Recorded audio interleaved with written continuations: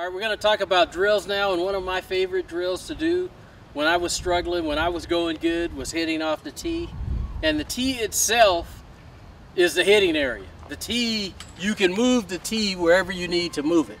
And I used to start out with what I would call the toughest pitch to hit, which was, a ball that was down in the zone on the outside part of the plate.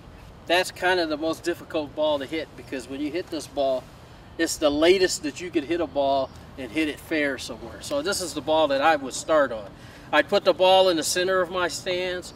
I would practice my load, getting my hands back and setting my foot down, and then I would just practice taking the knob of the bat to the baseball, palm is up at contact, follow through, hitting through the baseball, and finishing strong. This ball right here for me has to go the other way, because I cannot try to take this ball and try to pull it. I have to hit this ball the other way. But as you started to do the drill, you would move the hitting area, and as you moved the hitting area began to its furthest point forward, which was the ball that's inside, and that's the ball that I could pull.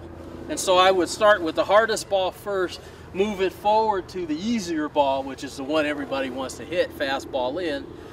And in doing this every day, it really kind of helped me learn how to repeat my swing. So hitting off the tee, for me, is really one of my favorite drills. Get in the game.